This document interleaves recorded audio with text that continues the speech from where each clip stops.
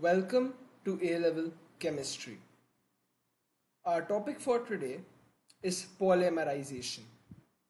Now, we are very familiar with this topic because we have done addition polymerization and condensation polymerization in our IGCSEs, and we did addition polymerization again in our AS levels.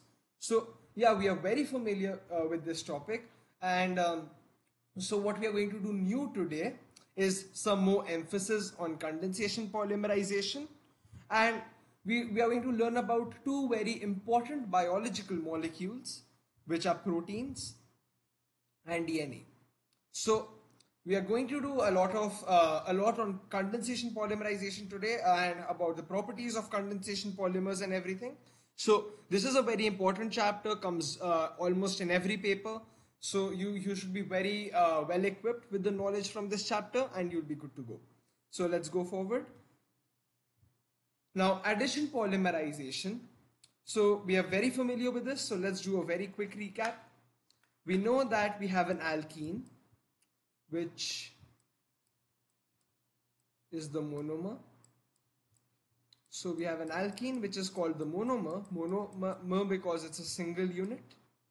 And when several of these monomer units combine, we get something called a polymer, which is a large chain made up of several monomer units chemically bonded together.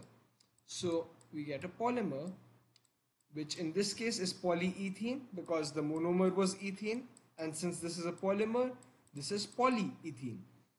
So you can see that the double bond in ethene breaks, and as the double bond in ethene breaks, it allows these carbon atoms to form one more bond each, and because of this property, it forms a very long chain because there are several ethene molecules.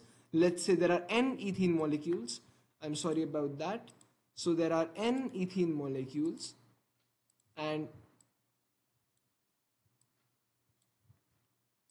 we have a polymer chain, a single long polymer chain, which is made of n units of ethene. So n units of ethene reacted together. So this is called polyethene. We are already very well aware about this, and this is called a repeat unit of polyethene because because we've just shown a single ethene molecule when its double bond breaks to form the polymer. So this is called one repeat unit.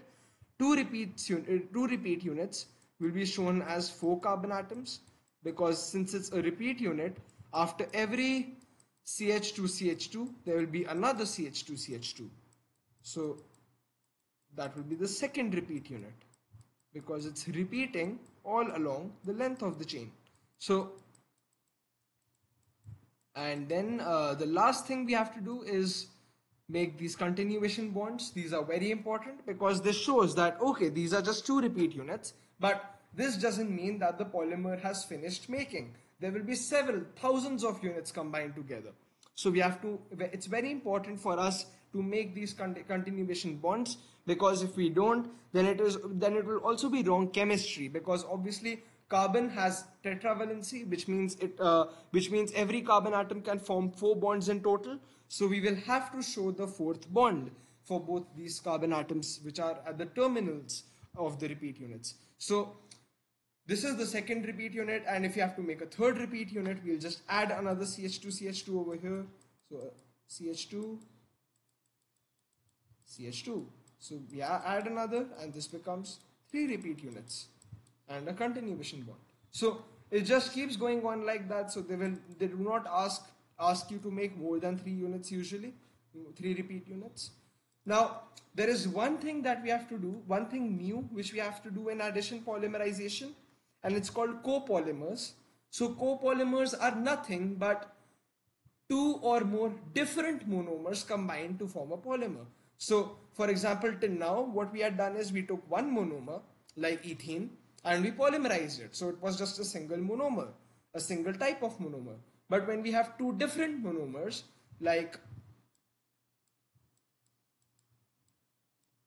ethene as one monomer,